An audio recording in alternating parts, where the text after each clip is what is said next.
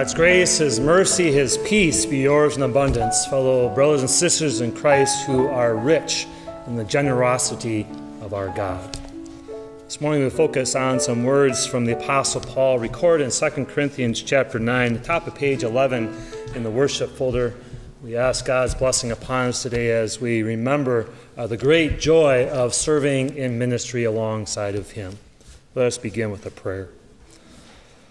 O Lord, bless our hearts and our lives through the power of your word, that as we are reminded of the riches of your grace that fill our hearts and lives, we might use those riches to care for the needs of others. We pray this in your holy name. Amen. Two men, actually two brothers, had one purpose, one goal, perhaps we might even say one dream. And it all culminated on that morning of December 17th as the cold and the bitterness sort of rolled in from the ocean, and the winds were up to about 20 to 27 miles per hour. As they looked around, they noticed that only about 5 people had come to witness the launch. But after about 3 somewhat successful attempts, Orville and Wilbur Wright's Flyer became the first piloted, powered machine to take flight, about half a mile until the wind caught it. They were only about 4 years apart, but their preacher father described them as inseparable twins and indispensable to each other. Others have described them as self-contained and industrious, hardworking, with tremendous energy. But as you read books about Wilbur and Orville, you'll also find they had their differences. They were unique in and of themselves. But the one thing they had the most in common was sort of a sense of unity and purpose and an unyielding determination. Right? They had set themselves a mission.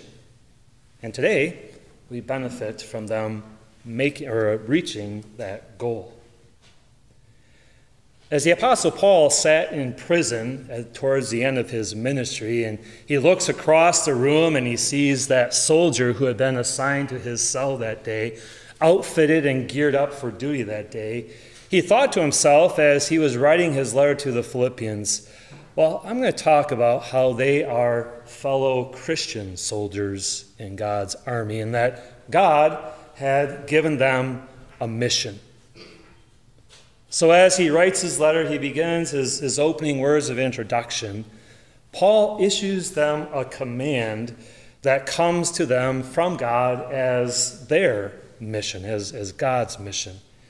He told them, whatever happens, conduct yourselves in a manner worthy of the gospel of Christ.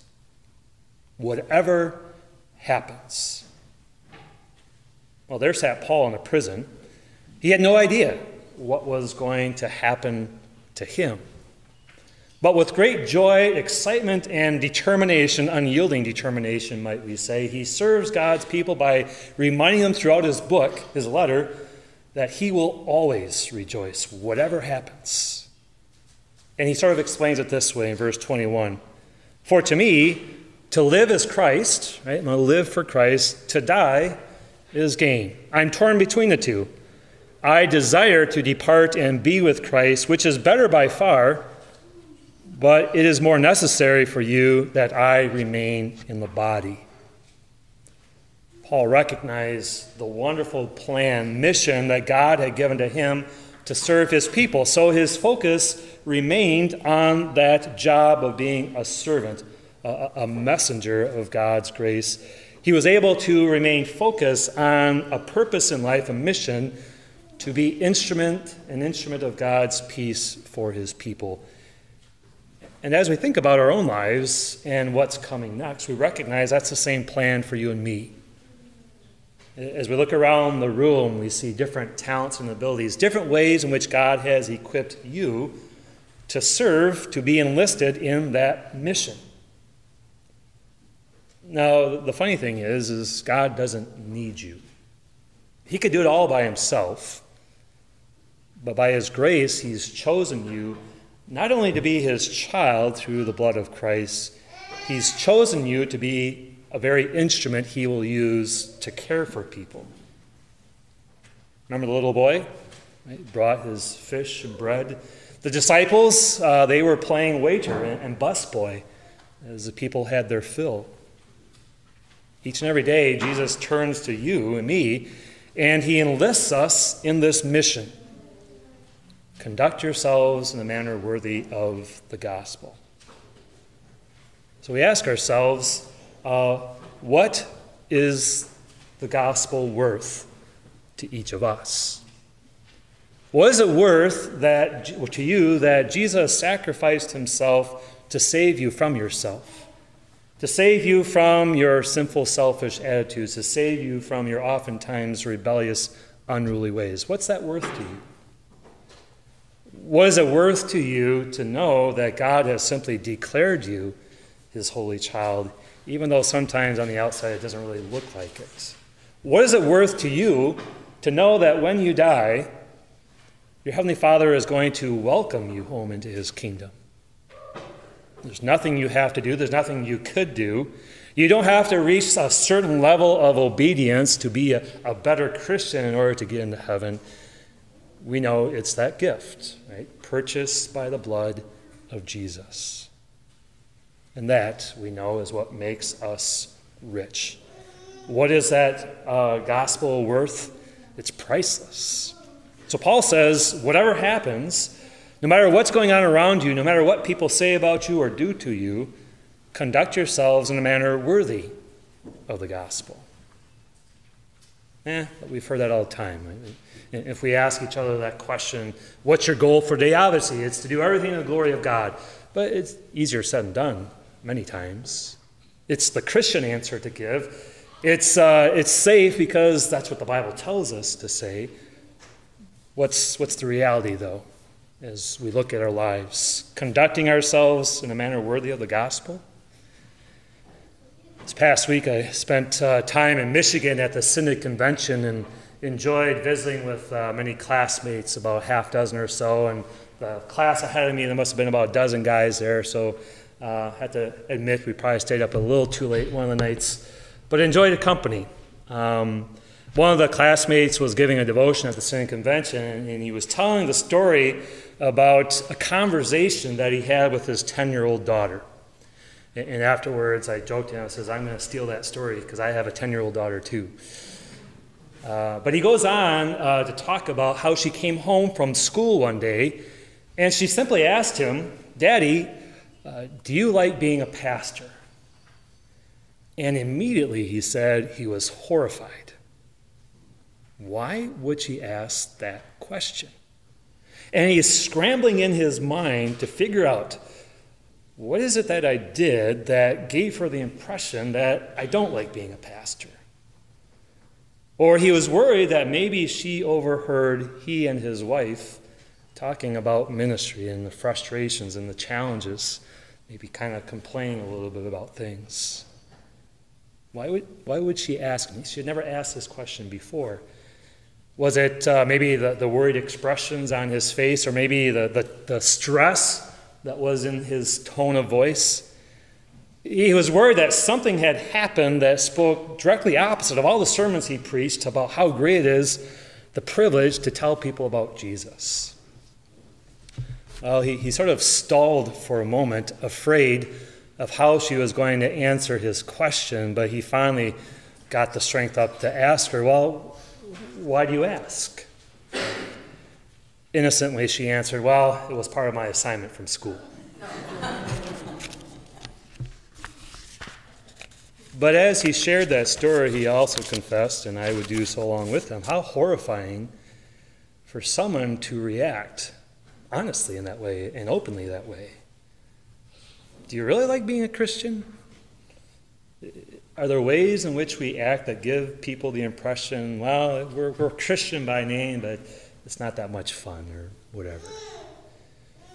Wouldn't it be sort of shameful, or maybe isn't it shameful to think that people might wonder or be surprised that we actually go to church every Sunday or as much as we can?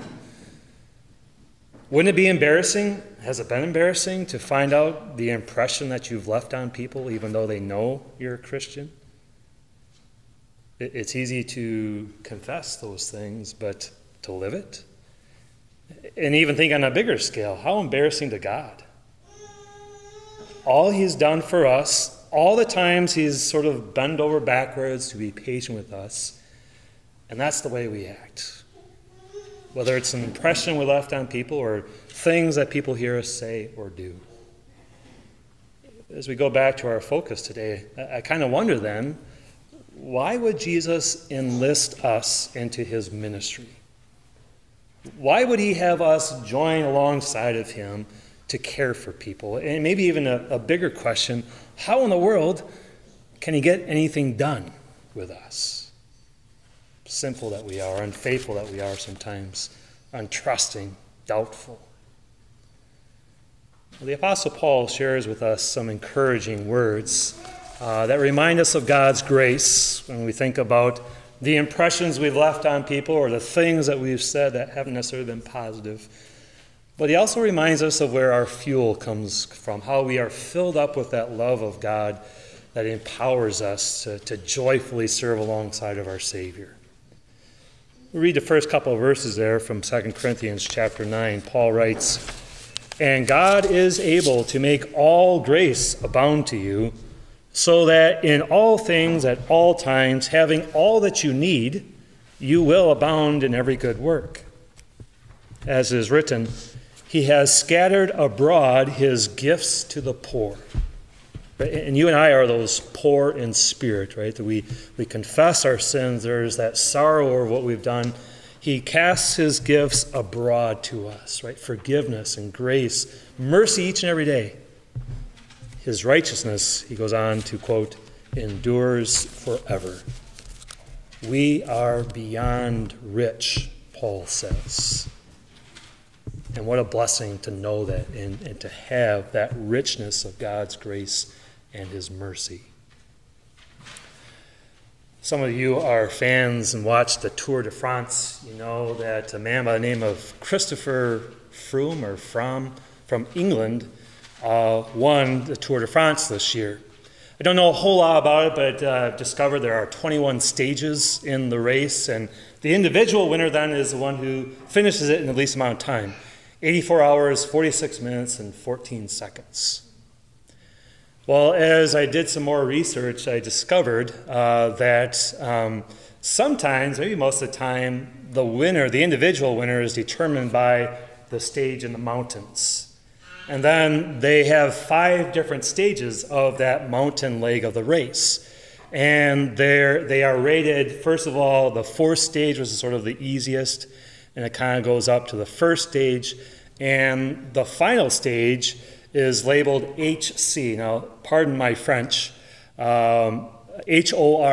I don't know how to pronounce that word. Hors category. Well, hors means beyond. So this stage is beyond difficult. Now, let's give that label to our God, right? Beyond. Beyond comprehension, Paul says in Philippians chapter 4, his peace which transcends our human understanding, we often hear.